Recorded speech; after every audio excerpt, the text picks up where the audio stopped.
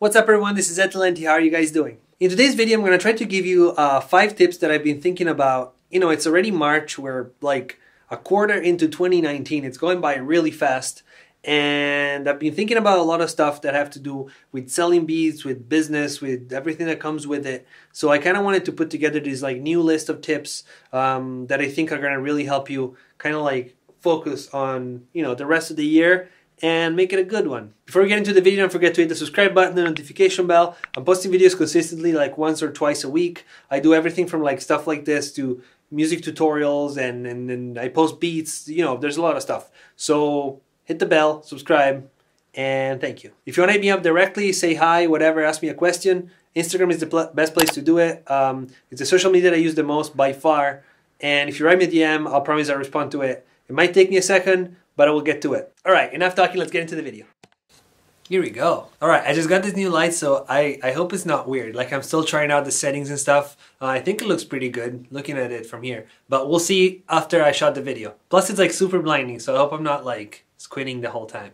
All right, whatever. Let's get into the video. So the first tip of today's video is gonna be learn advertising. Start to learn like the terms that have to do with advertising. This is not specific to the music industry. It applies to everything. Learn what like a conversion campaign is, what a traffic campaign, what an engagement campaign is, what the differences are between these campaigns and what they mean, and all the new terms that come with it, like funnels and audiences and lookalike audiences and all the different type of audiences, conversions, the pixel, all that stuff. It's a lot of stuff. Maybe one day I'll make a video a little more in depth in just advertising, try to like explain you some of the things that I learned along the way. But for right now, just kind of take it as like a general advice. Learn advertising. And one quick thing that I can tell you is you don't necessarily have to learn it from music producers, because advertising concepts are things that apply across all the industries or most of them. Music producers are the best at making music, but they're not necessarily the best at explaining you marketing techniques. Marketing videos, on the other hand, there's an entire channel just about marketing in general.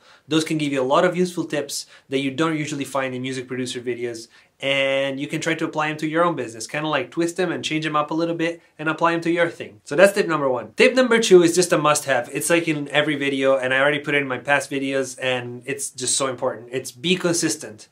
Be consistent without being annoying. Post on social media often as you can. Post beats consistently. If you're into selling beats, make sure you post at least 2 a week, more if possible. Like I try to post, for example, 3 a week.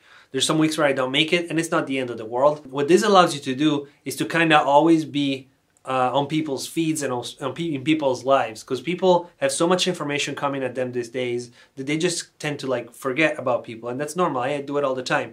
If I don't see a person for like a month and a half, I kind of forgot who they are. Then when they pop up again, I'm like, oh, that guy. You have to be constantly or often on people's feeds and in people's lives, right? So they remember who you are, and you develop that kind of like deeper connection and deeper interaction with them through time. The third point could be a little bit controversial maybe. A lot of people talk about how the beat sale market is saturated, YouTube is saturated, the online platforms are saturated, BeatStars, Airbit, they're all full of beat makers, and there's a lot of good beat makers. So a lot of people complain about this, and a lot of people tell them to like just get over it. So my perspective on this is that yes, it is saturated. BeatStars is saturated, YouTube is saturated, even Instagram is getting saturated. So the market is getting so saturated, not only because there's a lot of people making music, but there's a lot of people trying to sell it.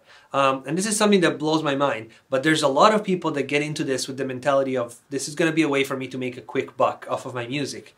And it is not. It is so hard. Anybody you talk to that does this for a living, it's insanely hard. It takes a lot of work, it takes a lot of dedication, and it takes a lot of no's. It's not an easy way to make money. You know, if you're just trying to make a quick buck because you need it, there's nothing wrong with that, but I don't think music production is going to be the answer for that. So with that said, the market is getting saturated with people trying to sell beats, sell beats, sell beats, sell beats.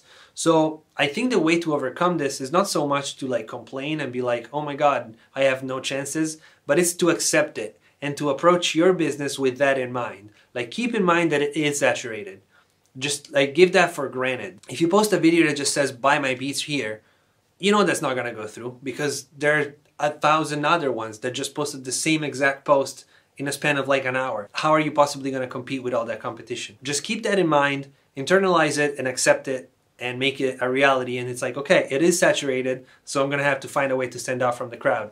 and then get creative. Try to find things that put you above the rest, not necessarily in quality, but in everything. Like, it could be something creative, it could be something unique, it could be a weird spin that you give to the content that you put out. It could be a lot of stuff, but just try to find creative ways to put yourself on a different level, not necessarily a higher level, but just a different level from the crowd. Tip number 4 is that traffic to your website come from outside sources. Now, this is a question that I get a lot. A lot of people ask me, where do you get all your traffic? How do you get people to your website? This again ties in with the point from before. Because there are so many people trying to do it, nobody's just gonna stumble across EdTalenti's website or EdTalenti's BeatStars. It's almost impossible for people to literally just stumble across your profile and like just check it out. It could happen, but it's pretty rare. And you can't count on that. So this is another point like the one before that I think it's really important to internalize and accept and kind of like apply to your business model, and is you have to try to drive traffic from outside sources. Unless you're already a celebrity online, then sure, people are going to come to your website no matter what. But if you're not, like most of us, then you need to find ways to get people on your website. For example, just like a super quick thing, by making this video, the one that I'm doing right now, there are going to be people for sure, because it has happened to me in the past so many times, that watch the video and they're like, well, who is this guy? Why is he telling me this? Let me go check out his website. And these people might not necessarily be your customer base, because this is mostly a video for producers. So, you know, they're not artists. But at the same time, it doesn't really matter, because ultimately when you're driving traffic to your website, when you're driving traffic to your BeatStars, you know, you're getting followers, you're getting plays, and you're building that online personality, which is ultimately what you're trying to do. So that people do come through your website because they know who you are. You're not part of the crowd anymore. You are Curtis King. You are Lifestyle Did It. You are whoever. You are like more like a personality rather than just like another producer. You know, I'm gonna give you another super quick example. I made a video about 5 months ago where I said how I made my first $1,000 making a living online, making beats or whatever.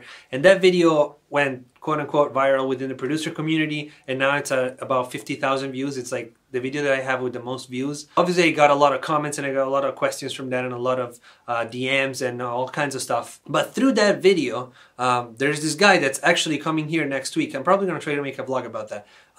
That is an American who lives in China and teaches English over there, and he wants to make a hip-hop album. And he found that video when he was like just scouting online for like selling beats and for producers and stuff. He stumbled across that video, he hit me up, he checked out my website, and he really likes my work. So he's flying all the way here from China to work with me on an album, which I think is, it's mind-blowing. It's like insane, and I'm super happy about it. So this is just a quick example to tell you that like that video, which I did not mean for artists, it was like definitely a video for producers on how to make money selling beats and stuff like that. So not for artists, got me a customer and got me a person that's flying all the way from China, which again, flying from China just to work with me for a few days.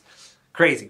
So yeah, to go back to the original point and kind of wrap it up, drive people to your website from outside sources, even if they're not necessarily related to you selling a beat, but it could be a lot of stuff around it. But ultimately, it brings people to your website, it brings people to your BeatStars, and it builds your, you know, clout, I guess. Step number 5 is kind of a tip, but it's also like kind of like a mental exercise that I like to do, and I think it's really important. So when we talk about business, it's very different than music production, because, you know, you need to care about your business, but you also really care about your music production. And your music production is the expression of your creativity, it's your passion, it's like your little baby, it's like your thing that you love, that you put together, you put so much time and work into it, you just, mwah, you love it. The same thing should be happening towards the business side. Like, you should love the business as much as you love the music.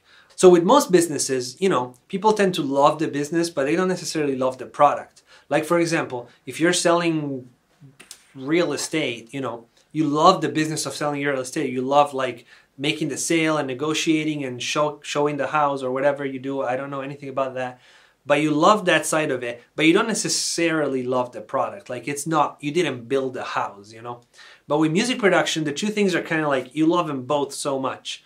So a little exercise that I like to do is to take music out of it, just throw it out the door for a second and just focus on the business. And pretend like that business is something that I don't care about the product, I just care about the business. Just pretending like I sell imported goods from China, like something super boring that I don't care about at all. The only thing that I care about is the business and making that thrive.